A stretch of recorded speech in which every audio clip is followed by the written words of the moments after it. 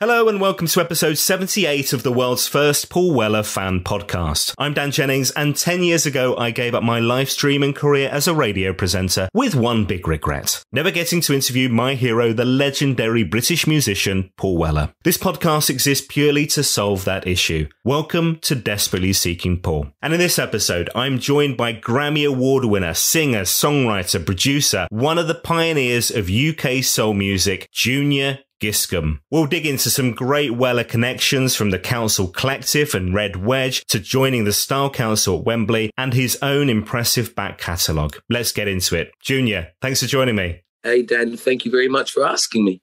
Now, I have to say, you're one of those rare people in life, in music, where just the first name, we know who you are, my friend. You know, I was thinking about this. It's Kylie, Beyonce, Robbie, and you. I can't think of any other examples. To the point I don't even know how to pronounce your surname. It's amazing. Well, this is the thing, you see, right? It's like when we started out, and it was like I wanted the Giscombe, and the guy at the record company turned around and he touched me on the shoulder and he said to me, like, "Giscombe, you're crazy, right? Who's going to remember Giscombe? How to pronounce Giscombe?" Like, okay, strictly Junior then. That's it, just Junior. Oh, well, this is so lovely to have you on, my friend. I'm really pleased that you're here. I'm going to look forward to digging into some of the links with Mr. Weller, but also your amazing career as well. So, and this whole journey for you in music started like properly young age. You worked out you could do this from like the age of dot, right? It's like, no. Yeah, pretty much. My mum and dad lived in a house in Clapham, and they used to rent various rooms upstairs. And there was a Scottish couple who used to come downstairs every Christmas, wake me and my two sisters up, you know, because the three of us were the youngest. And we'd go outside in the back and we'd make this snowman and stuff, right? But they used to play loads of Scottish music upstairs, and I used to love it. And then I started, my dad liked jazz and I liked jazz. My mum was into gospel. I liked gospel. So I started from very young. I liked the Beatles, the Yardbirds, the Stones, all of that kind of stuff. Was like, you know, number one band for me was the Kinks. You know, I loved the Kinks. Maybe that's why I'm talking about when we get into it, like Paul, maybe that's what drew me to Paul, that whole kind of mod vibe, right, that the Kinks kind of like had, even though it was pre, you know, what Paul Weller and everybody else was doing. It was like that whole thing of this will be the next wave, if you get what I'm saying. I just loved music. And by the time I got to 15, 16, I put a band together called Atlantis. We went out, we would do pubs and little clubs and stuff like this. And it was really interesting because of the fact that, like, you're 16, you're arrogant because you don't want to play nobody else's music. Your music's the best music, so you just want to do your thing. So you'd go out and you'd play places, and it would be such a laugh. We'd go out and we'd play these places, and nobody would clap, and we'd have to get off the stage and walk through the audience. You're walking through, and all of these people are looking at you, and then somebody touch you and say, like, "That was good, you know, man." And then somebody else would touch you and say, "That was good." And I was like, so why didn't you clap? You know what I'm saying? Like, why didn't you clap? It was all that experience of your first time doing this and going on stage, right? You've been singing in the house and you're having fun, but now you're on a stage. I remember the band going out, we'd play to two people, right? An hour-long set. One guy dancing the whole night, and the girl that he was with just like stood at the side of the stage, and that was it. And that was our audience. And that's like, you know, 16, 17, you're having fun. Come on, you're learning, you're having fun, you're able to go all over the place and put, you know, different parts of the country and play. And it was that really excited me, the whole thing of being able to play to people and have a laugh and see faces. And I just like that communication thing that we do. Yeah. And I got more and more involved in that side of things till I got to my early 20s. And then I think by the time I got to 21, I decided I didn't want to be in a band anymore. I wanted to learn more about studio stuff. So I had a friend who had a studio, so I'd go there. He was making an album and asked me if I would get involved in making this album with him. The first single was a song called Get Up and Dance, Hot Up and Heated. It's like a double A side. And it came out in France. It didn't come out in England, and it went to number one in the dance charts in France. But I didn't actually know this until 2 years later when I did Mummy Used to Stay and went to France. Yeah. Wow. Incredible. That's amazing. That's amazing. Now, there's a couple of things I want to ask you about that. You as a kid doing these gigs and stuff. I mean, number one, did you have the moves then? Were we all ready? Bopping and a popping? No. They came later, fair enough. They came later. And I was talking to Steve Brooks, who set up the jam with Paul Weller, but he said him and Weller, when they first started the jam, it was to get girls. The only point of it at their school was to get girls. Was there any of that with you as well? Of course it was. What's wrong with you? I was like 16, 17, 18, all of that kind of age group. And you could go on stage and you could jump up and down and all of these girls would be astounded by it all. It was fantastic, mate, right? You know, you get on stage and everybody's on you and you're the best thing since sliced bread. It was brilliant. Brilliant. Love it. And now we should dig into some of the connections with Paul Weller.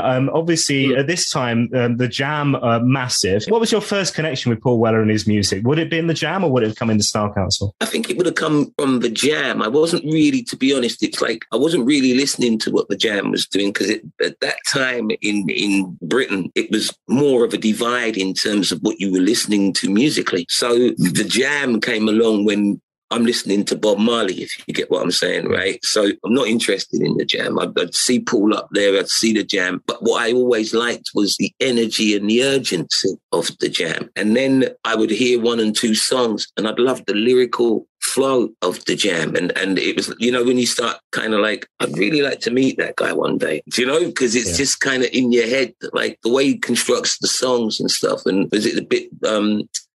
what was the one that really got me up? It was like Bitter Pill, I think it was. And that kind of really grabbed me. What he was saying in that song just really grabbed me. And I thought, wait a minute. You know, you sit back and kind of like, wait a minute, this guy's actually talking to a whole generation here. You know what I'm saying? It wasn't like he was just a good writer. He was a part of a generation and a part of a movement through that generation at that time that he was talking to them. He was talking to two kids his age, slightly older and younger, who could understand where he was coming from, what was going on in London at that time, what was going on in his head at that time, what he was seeing. He was like a sponge. Every time you hear Paul, it would be something different, but it would be on point. So, you know, from the Jam stuff to the Style Council stuff, he was always, it seemed to me, just like experimenting, having a good time with it, doing it all in a different way. But the gigs that he did where he came out and they'd open the gigs, you know, the things that he was challenging, the borders that he was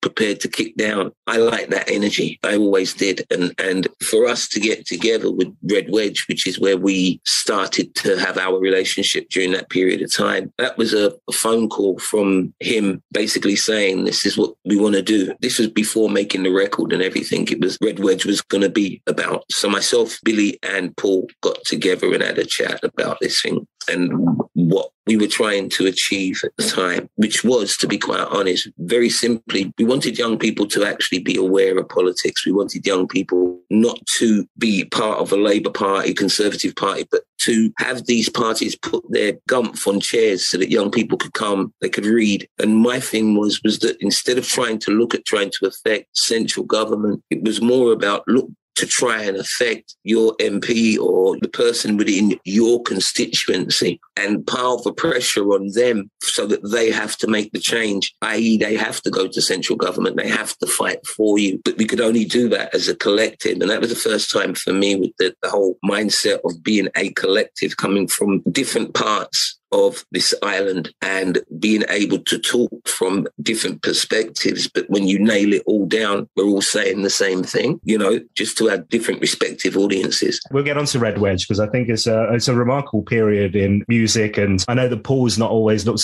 back on it favourably, but actually there were some remarkable things to come of that in terms of change. You talked about the Jam and lyrics. As a songwriter, Paul's talked about songs such as That's Entertainment taking him 10 minutes. Am I right in thinking, you mentioned Mama Used to Say earlier on, which was this amazing, massive single that launched your career. Right. Didn't that take you like 10 minutes as well? Is that right? Yes, about that. It was a chance meeting with this girl. I used to work in a heel bar and I was 23 and my mum used to always tell me about this whole thing about rushing to get old. You're 16, you want to be 18. You're 18, you want to be 21. You're 21, you want to be 25. You're 25, you want to be 30. You know, when it gets to about 27, you're not really pushing so hard to get to 30. You know what I'm saying? Yeah. So I'd met this young lady in the shop I worked in, started talking to her. I had turned and said to her that, like, you know, I asked her her age and she said she was 18. And I thought, Christ, if I tell her I'm 23, she's going to think I'm too old. So I cut my age down to 20 and I got the date. You know what I'm saying?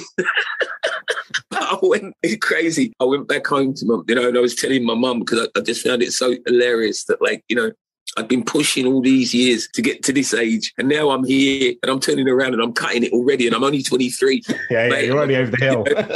Exactly. And that was my mum, Mama used to say, take your time, young man. Don't you rush to get old. It was everything that she used to say to me. And so that song took, roughly around about 10 minutes to do. I was at the Hill Bar, stood up, sang the song, had the whole thing in my head, and then that was it. Wow. And it wasn't a hit immediately, was it? It took a bit of time. No, it came out the 27th of July, 1981. It came out because that was my sister's birthday. It did nothing, and I went on tour with Lynx towards the back end of the year, David Grant and Sketch Martin. I think it must have been in December. We started getting these reports, that like the record's like booming in America, but in America what happens is in December they stop the charts. So if you're in the chart in December or you're being played during that period of time, then right through the Christmas period you're on heavy rotation.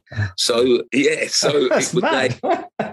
was crazy, seriously crazy. I was on this heavy rotation during the winter, and come around about February, March, I get told that you sold 100,000 copies in New York, you sold 20,000 or 50,000 copies in Chicago, another 150. I couldn't fathom these figures, man. Do you know, it was like the record just blew up. And then it came back to England in the spring, I think it was, of 82, and became a huge hit. And then it went to Europe and did the same thing. And that was really the beginning of this mad period of life that I've been living for the last 40 years, which has been fantastic. I bet. And a song that you'll never get sick of performing, singing, because, it's a fabulous bloody song, isn't it? And the moves in the video as well. Wow, my friend. That's where they were busting out, wasn't it? Hey, we were young, and you try to put something down that's different, and you don't want it to sound American, but at the same time you want it to compete with American records. I was stance, I'm English, I'm not British in the sense that, yes, I'm part of the British Isles, but I was born in England, and there was things that were going on in South London where I came from that I wanted to reflect in what I was writing and how I saw things at that time as well. So Mama was a great way for me to start, because it was like a social aware song.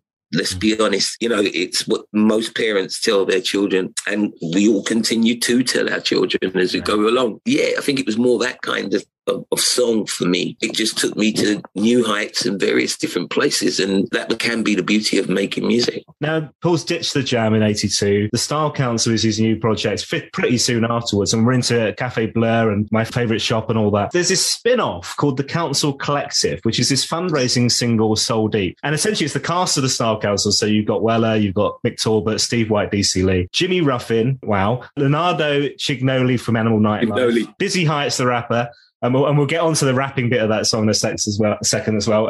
Vaughan Toulouse and yourself. How did that song come about for you? I got a phone call from Paul. By this time, we'd been talking concerning Red Wedge, and he rang me up and he said, I want to make this song for the miners. So obviously I was down with all of that because what we were doing. And I went in the studio and he came up with this track. And it was like, I don't really find this soulful. I just find it energetic. Right. And that was the thing about it. There was so much energy and power in what we were saying and the way that the whole thing came across that, like, sometimes you listen to something the first time round and you can't get it. Sometimes you record it and you still can't get it. And then when you go on stage, right, and you start doing it night after night, it clicks, right? It just clicks. And I think that's what happened with Soul Deep, was the fact that we all were a bit iffy about it. Maybe Paul was totally confident, but I think everybody else was a bit iffy because it was different. It wasn't like a soul record. It wasn't a pop record. It was a Council Collective record. It was all of these different mindsets thrown into this little pot and stirred around, right? And what we came up with, I think, was a great little record. You know what I mean? It was really good. And being able to sing it, to do it, it's one of those where unless you actually know that person's career, you never ask about it. So a lot of people don't even know that, sometimes I would turn and say about doing Soul Deep and people would be like, you worked with Paul Weller? It's like, yeah. Billy Braggs? Yeah. Tom Robinson? Yeah.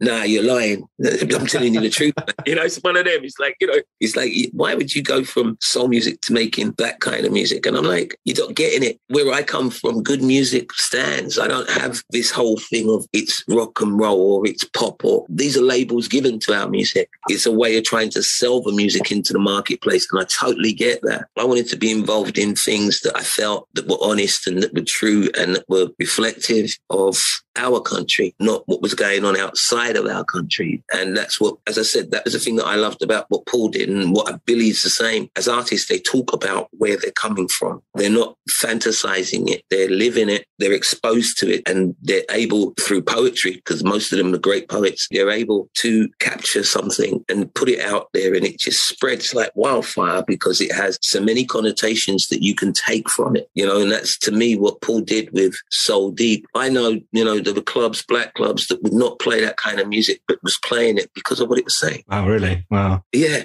And that was like, for me, that was like top notch for me. We would go up north through the Red Wedge period. Say if we went to Blackburn, it's like the whole of the Asian community was behind what we were doing, and if we went into Leicester and Birmingham, Coventry, the whole of the black community would be into what we were doing. And then if we went out a bit further and we went to York and we went to places like that and further, like Newcastle and all of that, well, white people would be on board. So we were coming from being able to cut right across our demographic in terms of young people. That's still one of the outstanding things I think that we achieved during that period of time, being able to cut right through. There's a lovely quote from Billy Bragg saying about, well, I'll read it to you. I think the guy I was most pleased to see on the bus was Junior, because he was the one with the most to lose. Musically and socially, he came from a different background than the rest of us, so it was great that he came. And I think it was the fact that, this is a big risk for you, Red Wedge, really, because, you were the one with the full mainstream pop career. And people tried to talk you out of it as well, didn't they? Yeah, we had loads of people. Even my co-writer, Bob, he tried to talk me out of it. The record company tried to talk me out of it. Pretty much everybody. They just didn't see it. And they all thought that, you're going to kill your career because you're seen as a pop artist. Your records have been popular and you're mainstream. And if you do this, it's going to make it very difficult for you and stuff. I was like, hell, I'm coming from around the corner from Brixton. Do you get what I'm saying? It's been hell for years. So a bit more hell didn't really bother me. You know what I'm saying? It's a bit like, because of the success of the record, people felt that and because I came from Clapham and it's very conservative. It was very white. It was all of these things that were going on in Britain at the time. And I was being a part of this thing. Even, there was some black parts of, black people didn't really check for me doing it, felt that I didn't need to do it. Then there was white people who felt that, what's he trying to jump on the Paul Weller bandwagon for? And then you get what I'm saying? It was you were getting it in the neck from everywhere. But as I said, for me, what it was that I also took that as something to spur me on. It wasn't something that was holding me back. You would see, some of the critics would be really harsh. And you're young and you're angry and you're pissed and you're involved in something whereby you're not sure whether the other members in it would cover you in the way that you are covering them by being there. It was really interesting during that period of time because, as I said, nobody truly wanted to back me. Everybody was against the fact that you were coming into this whole thing. You were a part of the beginnings of this whole thing. Where you were coming from was totally left of centre to everybody else. At least that's what it seemed like. Yeah. And I guess there's also, not just being a young man, but being a young black man, where the view is, the perception is that you're not capable of talking about these issues, I'm guessing. No, who am I? I mean, what do you know? It was that kind of thing. It was, a classic would be the Rock and Pop Awards was coming up and I was being invited to the Rock and Pop Awards by the record company. I've got a record that I'm going to put out and it was too late at the time, which was the second single. So I turned and I said to the record company, the exec there, and I turned and I said, you know what? If you're not doing anything on the weekend, come with me. We'll go down to Brixton. We'll go down and we'll go and listen to Mystery so that you can hear that track being played, how the audience are going to go for it. It gives you a better idea of who it is that buys Junior records in London, because we were in London. So I said it would give you a better idea. And when you go back to market, with your marketeers, you will have gone into a different scene to actually experience something different. The guy at the record company looked at me and started laughing and said to me, "You must be mad. What, you think I'm going to come down to Brixton, right, and go to a blues party?" So I turned and I said to him, "So why do you feel that I need to be at your Rock and Pop Awards? It's got nothing to do with me, right? It's got nothing at all to do with me. I will end up being maybe one of five in a room of maybe 2,500. So you explain to me why that makes sense. It's good for your career." And I never went. I was like, to hell with you. I ain't bothered with that. Right? Because as I said, it was like I was about trying to make things inclusive. And what you were doing was saying that you wanted to be a part of that, be inclusive. But in reality, you still wanted divide and rule. Yeah. And that was one of the things that really pushed me into Red Wedge as well. The mere fact that, like, you all feel that I don't have a voice. And it's not just me, but other Black people. We don't have a voice. So I should have looked at it that I was so fortunate to be a part of, when the reality was that no, I didn't see myself as being fortunate to be a part of, because to me, and at that time, we were all pretty much submerged into being one. We did Liverpool and they were chanting racist things on stage, and I stopped the show and I was like, hold on a minute, this is supposed to be about all of us coming together. How come I've got racists inside here? What's going on? Do you know? Wow. That's what was happening on the tour. You'd get the hecklers, you'd get the chants of colour this and colour that and black this and whatever else. And again, it threw me because, again, as I said, the whole thing was to bring people together, get them working together in their own areas, to pile pressure on the mayor of various different cities and whatever else, to get change for young people and to put young people on a path whereby they could truly establish themselves in this commercial marketplace that Margaret Thatcher had devised for young people. You know, it was a real deceiving movement that she did during that period of time. And it wasn't just to Black kids, as much as TV and everybody else wants to show that, because that's a great narrative to show. But if you go up to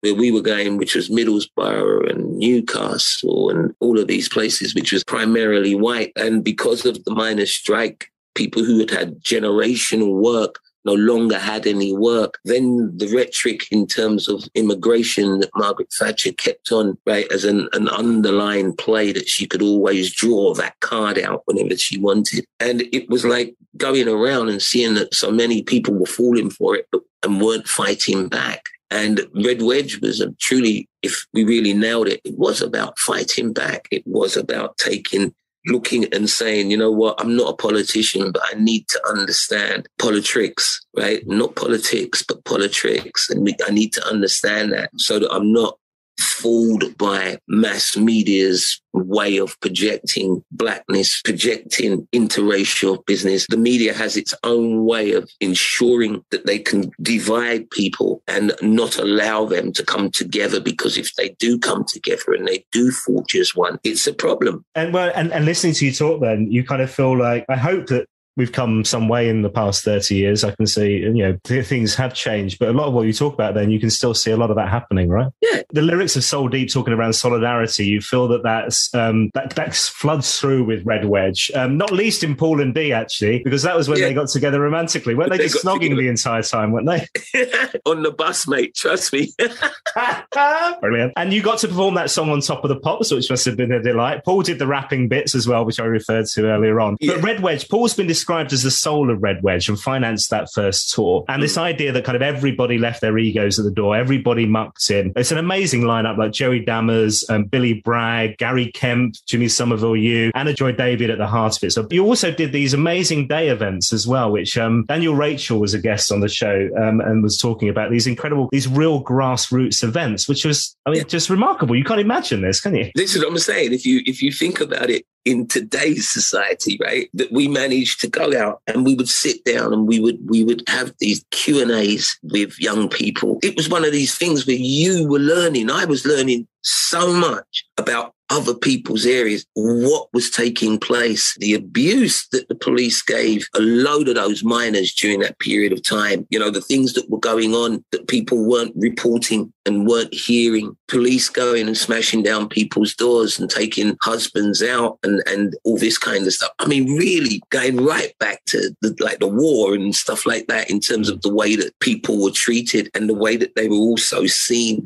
It was incredible. Those things that we used to do in the day when we'd get to Bradford or wherever we were going, and we'd do a Q&A like class during the day, and then we'd do the gig at night. We'd get taken around. We'd get to see various just ordinary people, what their lives were like. You know, some people, because of what was going on during that time, they were living in schools. Schools had opened up for people to be in schools, you know, families. It was just incredible. Mad, yeah. It was incredible, man. You know, now that we're sitting here and we're chatting about it, because I don't really, you know, go into it, but it's like now sitting down and chatting about it and thinking about what we actually achieved. You know, we actually managed to do that as a bunch of young men with ideals and strength for depth for characters and all that. It was amazing. Yeah. And some big concerts as well. There were others who were kind of other benefit gigs as well around that time that the Style Council did. It was like Hyde Park, October 85. Human Race or Nuclear Race was the gig. It was Paul, Steve White. Mick wasn't there, so it's Paul, Steve White. There's super groups kind of formed. Gil Scott-Heron, Billy Bragg, Communards and you. I mean, wow, blimey. What a lineup. It was free, wasn't it? It was a free gig. It was huge, right? In terms of the amount of people that came out. It was fantastic, man. It's like 100,000 people. Is that's nice. Right. Wow. I mean, and can you remember what you did? Can you remember, did you do solo stuff? Did you sing with the band? How did it work? We did 2 tracks, if I remember correctly. We did Soul Deep, and we did, what was the other one? The Curtis Mayfield song. Oh, okay. Right, that's it. Oh, God. Move On Up? Move On Up. So we did those 2 and just smashed it. I remember. But yeah, we did. We smashed it, mate. Right? It's brilliant. Incredible. Absolutely incredible. And you also joined the Style Council on tour later that year. The Style Council on tour, we've seen it. Wembley Showbiz was the nights. And 3 nights at Wembley. They had this amazing string section as part of the band as well. But you guested on the Wembley nights too, didn't you? That's right. You know, Paul rang me up and said to me, listen, you got to come down. And I'm like, come down where? We're doing Wembley. Like, yeah. I want you to come on stage. I want you to sing. Like, what? Like, yeah. So I did the 3 nights, I think it was, and went down and did Move On Up each night with them. And that was awesome, man. That was awesome. Awesome. Yeah, I bet. Yeah, that was And what was it about the band, the Style Council, that was such a magical thing to be part of and be, you know, in the mix of those people? I think what it was the characters of the people. There was no airs and graces. Nobody was above anybody. Everybody was very open, very warm. Everybody was respectful. You were enlightened, I would say, by being around, right, some of the other characters that were there. Tom Robinson was, for me, like phenomenal, just phenomenal as somebody to talk to who was going through what he was going through at that time as well. Because remember, you know, the whole thing of being gay and the way that he was being perceived and stuff. And you truly have started to understand empathy for people. And that was another thing that Red Wedge did, because there was just myself and a girl singer, Lorna G, who was black, and it was just the 2 of us involved. So we got a lot of flack from the press when it came to the actual gigs. The press wouldn't talk about everybody else, but wouldn't talk about us. And it was the bands. This is just to show you how it was. It was the various bands that would turn around and start making a noise about it. No, this isn't fair, that kind of thing. How is it that, like, he would get the most in terms of the audience participation, and we wouldn't get as much as he's gotten, but nobody's talking about him. We'd get a one-liner, whereas everybody else would get a huge paragraph and whatever else. Again, it made you thick skinned too, because you realized that, like, you weren't dealing with people who were going to be fair, honest, give you a good crack at a whip so that you could show what you're doing. You know, you were dealing with people who didn't want you to be a part of this Red Wedge thing, didn't want you to be friends with a Billy Bragg or friends with a Paul Weller, and actively were trying to sever that. That was what was interesting, the camaraderie between us staying close and them backing me. And you mentioned about Paul giving you a ring then for the Wembley gigs. By then, you're a Grammy Award winner, aren't you? Yeah, by that time. So this is the album Beverly Hills Cop, this massive movie, Eddie Murphy, which would have been, tail end of 84, I think. And then the album comes out a little later. And it's one of those ones where it goes in the charts and then eventually, like after 6 months, climbs to number 1, which is crazy. I remember getting that out on video, right? Begging my family to get that on video. And I'd have been too young to see it. So we eventually got out of the video shop and we watched the first 10 minutes and the first 10 minutes, if you ever watch those again, it's just basically Eddie Murphy giving it MF this yeah, all the way, like for 15 minutes. And I was like finding it funny as like a 13-year-old kid. And my dad went ballistic. Absolutely ballistic. This is not funny, and turned it off. And I didn't get to watch it. We took it back to the video shop, but he went mental about it. Amazing song on the soundtrack. Do You Really? Open brackets, Want My Love, close brackets. Tell me about that fabulous song. Got Stevie Wonder on it as well, right? Yeah, Stevie Wonder plays drums on it as well. I'd been in America and I'd been on tour, and Eddie Murphy was staying in the room below. So I used to turn the speakers up and turn the music up and blare it out, blast it. And I was expecting to get people knocking the door and, complaining and stuff. I got no complaints. I did this for 3 days, constantly, nothing, stamping on the floor, banging. I'm singing out loud. I'm out of tune. I'm doing the whole bit. Nothing. So I thought, all right, that's it. I'm not having this. So the day that I was going to leave, I think it's the 4th day, I took a copy of the album and I pushed it underneath his door. I left, I went to New York, spent a couple of days in New York and then came back to England. When I got back to England, I got a phone call from the record company saying that, Junior, there's some guy called Eddie Murphy who's making a movie and he's asked if you can write a song for it. Wow. And I just cracked up laughing because I knew that the record company didn't know who Eddie Murphy was at that time. So I had 2 days, another one of those 10-minute jobs. I had 2 days to put the whole thing together. So I used to have an 8-track Fostex way back in the day and a Juno keyboard, right, and a Lindrum. And I did everything at home. My dad was a carpenter and my dad, he kind of soundproofed the bedroom for me and stuff so I could make as much noise as I wanted to. I wrote that song and played that song at home, got in a guy called Glenn Nightingale to play guitar on it. And I sent it back to the record company who sent it to Paramount. And the next thing I know is that the cassette that we did was in the film. They used 1 minute and 30 seconds. It's like the longest piece of music in the film away from Axel F. So I was like ecstatic. This is Eddie Murphy. He's asked for it. I've given him a cassette. I've gone to the record company and I'm saying, right, we've got to make the record. And they're saying, yeah, but the cassette's in the movie. I'm like, what are you talking about? It's like, yeah, they're using the cassette version in the movie. So I thought, I can't believe this, but you're still kind of bubbling and all over the place. And then Stevie Wonder came into England and I'd met him prior, 1982, I think it was. I met Stevie. And so when he came in, I thought I'm going to be cheeky and ask him, because I know he's never, ever done a drum session, right? So I'm like, I'm going to be cheeky and I'm going to ask him if he'd do a drum session. And he said yes. And he came down. It's classic. He came down and he was playing drums and Do You Really Want My Love? And there is a lick that I do vocally that is a Stevie Wonder lick. And as soon as he heard it, he fell back and we thought, oh my God, he's going to fall off the chair and everything. So we all rushed in the studio. And when we rushed in the studio, he couldn't stop laughing. He said, you stole that from me. I stole that from Clyde McFadden. He told me the whole history of this one lick.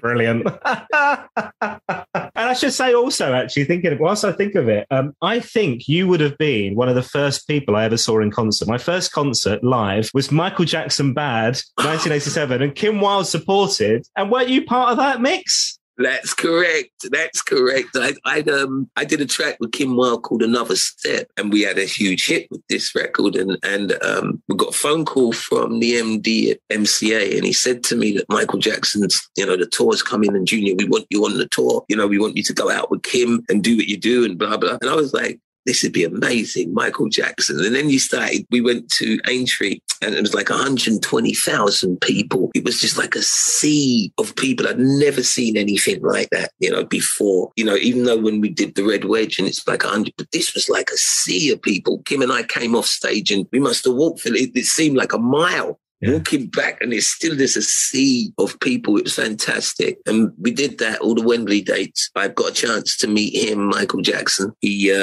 turned around and knocked at the room and wanted to meet me, sent over his people, wanted to meet me. So we were there and I got a chance to talk to him and he was telling me about the fact that Janet Jackson had showed him a video of Mummy Used to Say. And he said to me, and I stole some of your moves, man. I put them in, what is it, Thriller, I think he said. I was like, laugh. He's standing there. He's like, this is honest. Like, Michael Jackson reckoned that my moves, he stole my moves. I'm looking at the video and I'm saying, I can't see none of my moves in there. What did you do? Yeah, that would have been my first concert. That's so funny. Yeah. I remember it for three things. Obviously, the Jacko thing, I was a massive Michael Jackson fan. I had plasters around my fingers and everything. Oh, you did all of that. Did all the bad stuff, yeah. I remember Kim Wilde falling out of her top. That happened on that night. Yeah. That's right. Yeah. And I remember it starting and some guy running from the back of he'd obviously gone to get a drink or for a wee or whatever, and it just started. Right. And he ran and he slipped over and the entire stadium went, "Way!" And he got up and did a bow.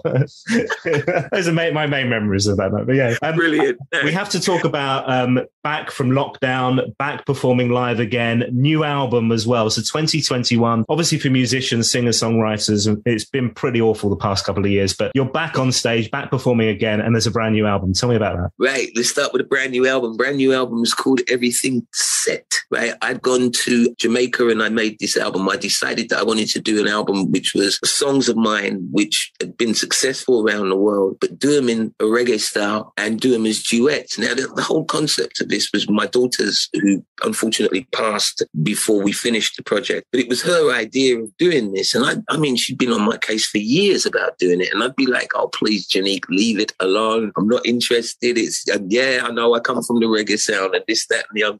But, and it went on and it went on and it went on. And I took her to Jamaica. We all went down to Jamaica with the family. And a cousin of mine said that, like, you should hook up with Luciano. So I thought, yeah, all right.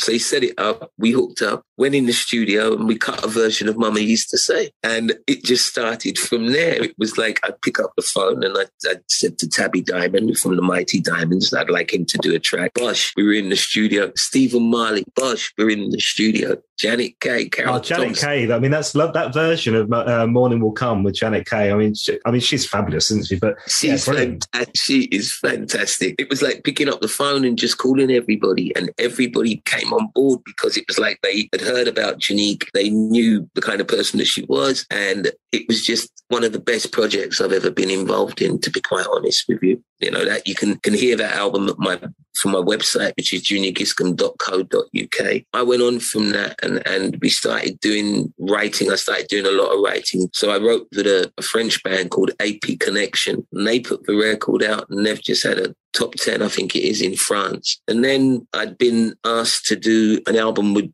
a load of other 80s artists called Rediscovered. The first single is a track with Sunita and Kim Mazel that we've done called Can You Feel It? Do you remember the old Jackson song? Oh, yeah. Brilliant. Wow, brilliant. We've just done that. And that's beginning to get played and stuff like that. And on the album itself, we were all to choose a song that was like one of those songs that inspired us all and made us all want to, get into music and stuff like that. And I chose Love's in Need of Love Today because it was like what was being said 40 years ago is still relevant today in terms of we need to heal a lot. And I think we need to hear something like that so that we all kind of understand that we need to heal. We're going through a bad time, to be honest, on every level. And I think that we just need some kind of healing, and we need to hear some songs which, as much as they're energetic and very fired up and stuff, but some songs that kind of like melancholy, then let's say, can sit back and like in the same way as a Marvin Gaye would have done What's Going On, I Want You, that kind of thing. I wanted to try and do something like that. So we did that song and it's turned out pretty well. So I'm well happy. And going out and doing shows. I was in Birmingham yesterday down at the Jam House in Birmingham. We sold that out. So that was fantastic. And again, seeing people smiling, shouting back at you for songs, that maybe I hadn't put into the actual thing, the actual, rundown of songs that we're going to do, and people being upset because you didn't sing Morning Will Come or you didn't sing Oh Louise, and you're there and you're thinking like, listen, I'm really sorry. I'll make sure next time. Yeah. I've forgotten those ones. I've forgotten all of them. Brilliant. And tell me about the British collective as well. So this is you, Donny, Noel McCoy and Omar. And Omar's working with Paul Weller at the minute, I think, isn't he? Right. They've just done some stuff together as well. He's on, which will be out on his new album. Right. Omar's new album. But again, Omar's known Paul. I think Omar was a dancer for Paul back in the day.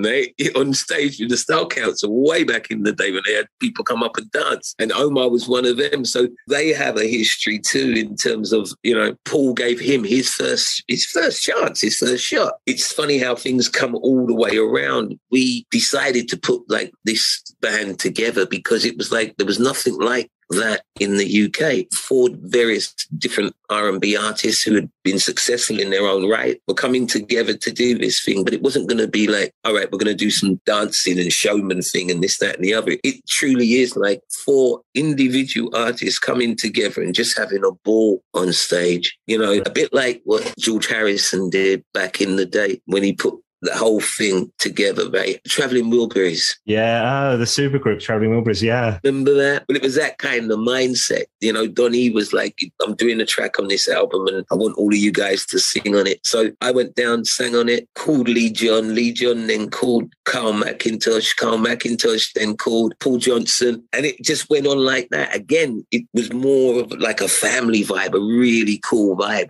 And it worked. And when we heard the record and we heard what we did vocally together, it was like, this would be really nice, you know, if we actually took this out and showed the kids that they, you know, these are things that they can do. They're all individual, but they can all come together and make records together and try and change things and put things out there for their audiences to be listening to, opposed to my postcode is this and your postcode is that. You know, it was like, we can actually try and show something here. We're in that position.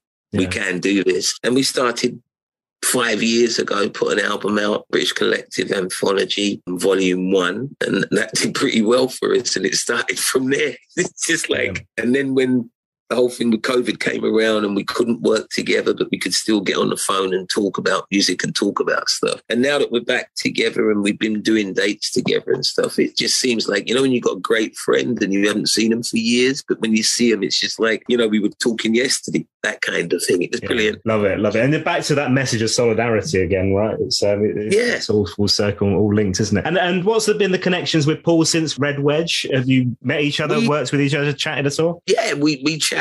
Oh God, we're going back a bit now because I think he must have just come off. He was on tour in Japan. This is a good few years ago. The last time we met up, we were at some club or the other, and I was getting legless as per usual.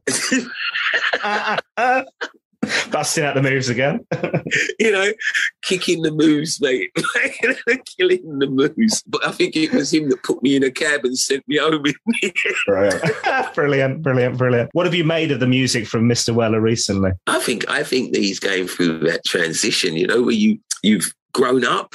I think what it is for me, right, is that Paul is still experimenting. Paul is still finding Paul. I know that sounds a bit strange maybe, but each cycle of Paul is where he's found himself, and then he gets bored and then he moves on to the next cycle of Paul. And once he's found it, he's bored. But his writing just keeps getting better and better and better. It's a wealth of music there from Paul.